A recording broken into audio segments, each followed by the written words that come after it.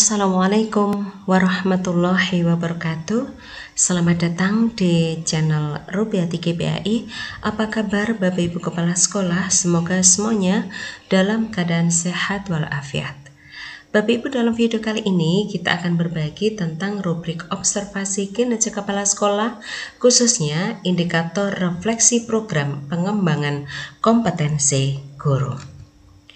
Bapak Ibu, pada saat mengisi perencanaan kinerja kepala sekolah di PMM, Bapak Ibu Kepala Sekolah memilih salah satu dari 8 indikator praktik kinerja Bapak Ibu, yang mana 7 indikator yaitu visi misi satuan pendidikan, mempresentasikan program sekolah, menceritakan praktek baik kepemimpinan, memandu perencanaan pembelajaran, refleksi pengelolaan kurikulum satuan pendidikan, aktivasi kegiatan komunitas belajar, dan siklus peningkatan kualitas pembelajaran kita sudah bahas pada video-video sebelumnya. Nah, kali ini kita hanya akan membahas tentang indikator refleksi program pengembangan guru.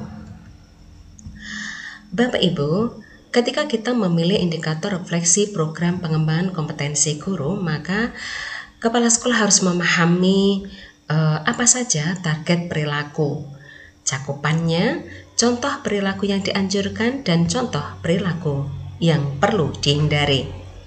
Target perilaku pada rubrik observasi kinerja kepala sekolah Bapak Ibu untuk indikator refleksi program pengembangan kompetensi guru, yaitu yang pertama kedalaman refleksi Bapak Ibu, yang kedua keterlibatan guru, yang ketiga penerapan hasil. Nah, kita akan bahas satu persatu.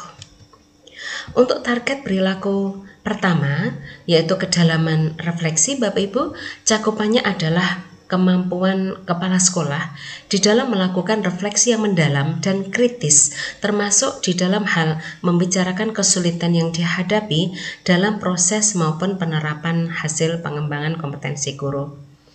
Kemudian, contoh perilaku yang dianjurkan untuk kedalaman refleksi Bapak Ibu, yang pertama yaitu hendaknya kepala sekolah bersifat terbuka dan mengakui kesulitan yang dihadapi dan menganalisisnya secara mendalam Bapak Ibu untuk memahami penyebab dan dampaknya. Kemudian yang kedua yaitu hendaknya kepala sekolah melakukan refleksi secara jujur dan objektif tanpa menyalahkan atau membuat justifikasi yang tidak perlu.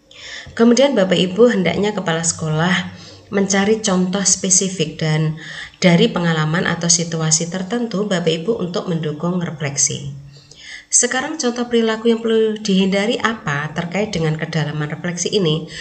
Bapak Ibu hendaknya menghindari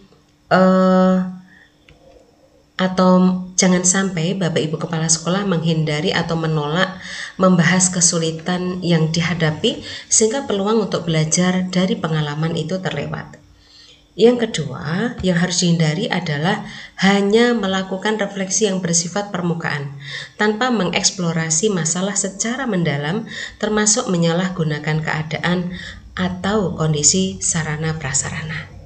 Kemudian yang ketiga, hal yang harus dihindari Bapak Ibu yaitu menolak untuk melihat dari perspektif orang lain atau mempertimbangkan pendapat yang berbeda.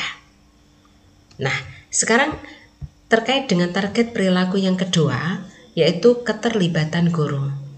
Cakupannya adalah kemampuan kepala sekolah di dalam melibatkan guru dalam memberikan umpan balik terhadap komponen dan program pengembangan kompetensi guru, termasuk terhadap jenis dan besaran dukungan terhadap guru.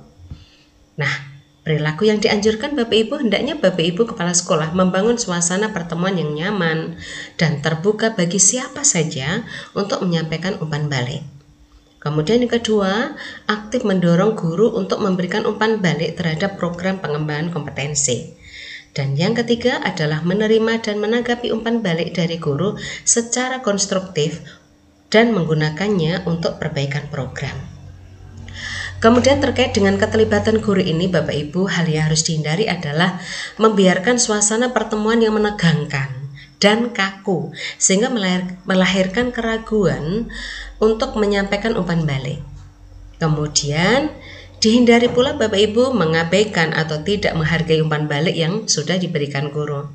Dan yang ketiga Bapak Ibu, hindari pula tidak memperhatikan atau tidak menanggapi kebutuhan spesifik dan dukungan yang dibutuhkan guru.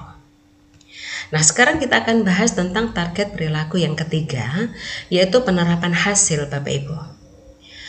Cakupannya adalah kemampuan kepala sekolah di dalam mengeksplorasi hasil pengembangan kompetensi guru terhadap perubahan pada praktik pembelajaran yang dilakukan guru dan kualitas pembelajaran yang dirasakan oleh peserta didik. Nah, apa saja perilaku yang dianjurkan? Yaitu hendaknya Bapak Ibu Kepala Sekolah mengajak dan memberi kesempatan kepada guru untuk menceritakan penerapan hasil program pengembangan kompetensi. Kemudian yang kedua, mengakui kekeliruan guru sebagai sebuah upaya belajar yang penting dalam peningkatan kualitas pembelajaran.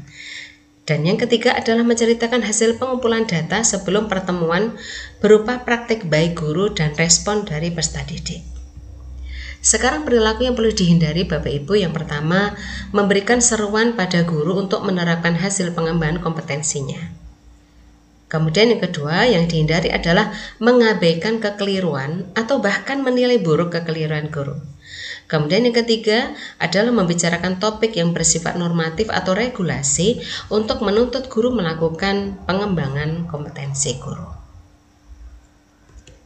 Nah, demikianlah Bapak Ibu pembahasan target perilaku, cakupannya, contoh perilaku yang dianjurkan, dan contoh perilaku yang perlu dihindari terkait dengan indikator refleksi program pengembangan kompetensi guru. Semoga bermanfaat. Terima kasih atas perhatiannya. Sekian, Assalamualaikum warahmatullahi wabarakatuh.